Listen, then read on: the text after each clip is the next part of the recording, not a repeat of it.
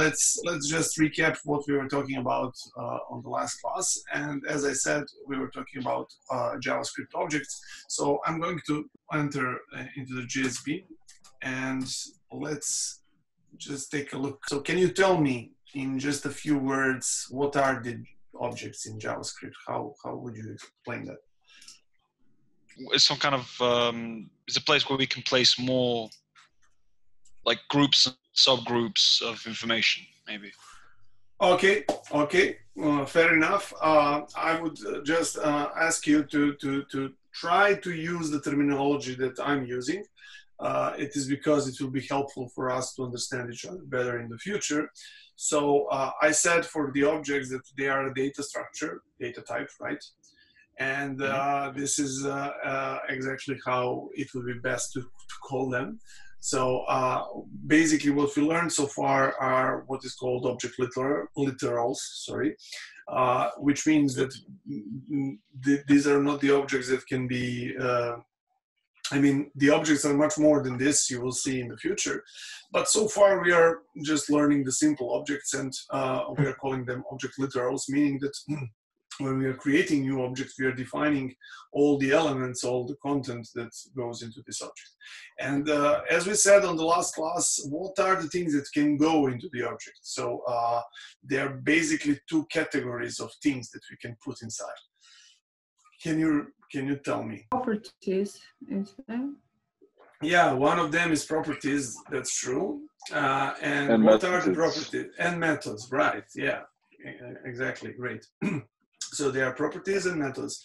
And basically, what is the difference between two of them? I mean, generally, we can say that they are very similar. However, the methods are, while properties are just simple variables, basically, they are holding just simple data. On the other side, methods are basically what? Functions.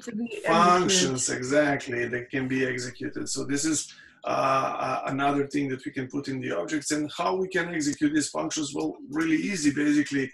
If we make an object, and how do we make an object? Well, let's say that I have a user object here. I will open the curly brackets, right? Yeah. Like this, and then I can write my properties here and then their values. So for example, if we have a name, it will be John, and if we have a last name, well, it will be Doe, and so on. So this is how we are writing the properties and values. And basically, well, it's fair to say that this is also a property. When we want to write a method, it's also a property. So if we write something like this, for example, run, then, well, this is a property, right? But what is different is that in this property, we are going to put a function, and it's going to be an anonymous function like this. And then within this function, we can write any kind of functionality, any kind of action that this object can perform. And this is what makes it special. So I will write, for example, console log. I am running, and yeah, this is a method. Now, if we want to access any of these properties, what we are doing? Well, we are writing the name of the object, similar as we are doing when we are accessing the properties of an array, or actually elements of an array.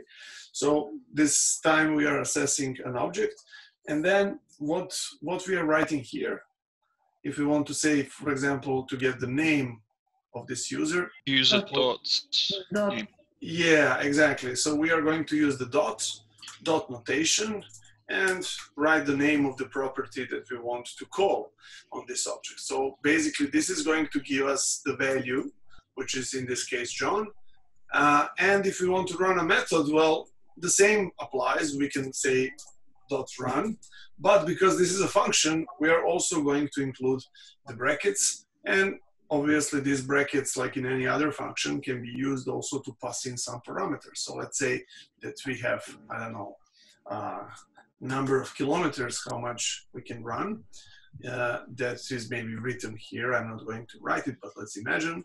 Then I can send the number 12. So this will actually send this value of 12 kilometers into our function, then we can use it within the function. Okay, so depending on how many parameters, you can put them here, just like with any regular function. Okay. Okay, so what makes them so special? Well, because as Nicola said in the beginning, the objects are something that will give us opportunity to wrap a lot of different stuff inside.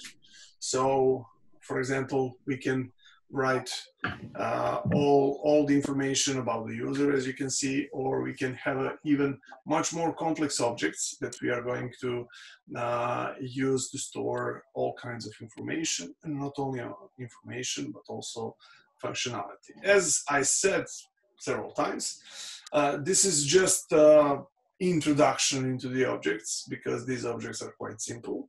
But as we progress and as we learn a little bit more advanced things, we are going to see how the objects can be actually used in what is called object-oriented programming.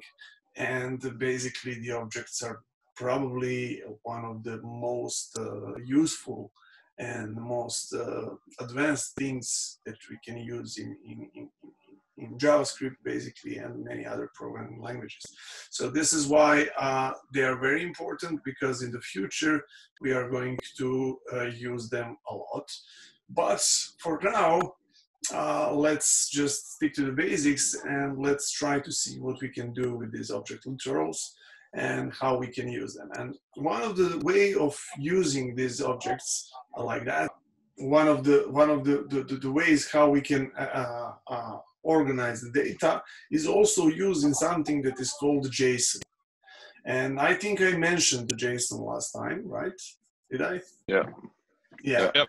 So this is how it is written, JSON. Yeah. And it stands from JavaScript Object Notation. Okay.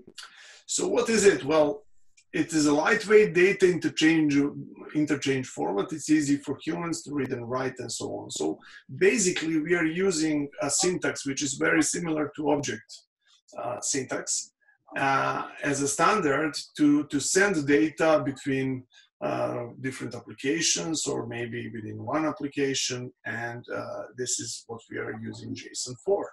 And as you will learn, a lot of applications that you will find and that you will create will have something that is called API. So what is an API? Have you heard about this word before? Yep.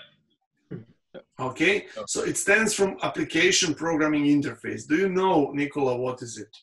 Can you explain me just in your own words? What do you think it is? I guess it's, okay, so something that someone has already programmed, then we just take the code which is used, and then we can like edit it as we, and use it as we want, I guess.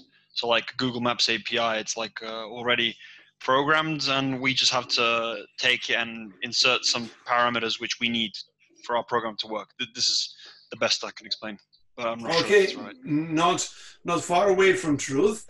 Actually, the API is basically an interface of one application to be accessed by another application. Okay, so basically what we are doing is when we are making an application, we are allowing not only humans to access our application, but also other programs to access our application. And this is sometimes very important. For example, if we are talking about different services like news, like, I don't know, weather forecast, stock exchange data, all kinds of things, I would say that the most important users actually of these services are not really human users, direct human users, but most likely other applications that are using this service and then incorporated into another